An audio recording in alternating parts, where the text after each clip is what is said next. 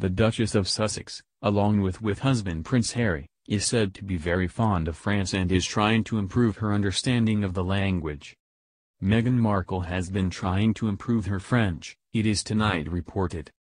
Duchess of Sussex, 37, made the comment during a visit to the Hub Community Kitchen in West London this week. She has promoted a charity book on the back of numerous visits to the kitchen, which is based at a mosque. Survivors of the Grenfell Tower fire have bonded at Hub Community Kitchen over their shared love for food. And, according to the Mail on Sunday, Meghan told them she has been trying to get better at my French over the last year. The former Suits actress, who was on the US version of Deal or No Deal, is believed to be very fond of France.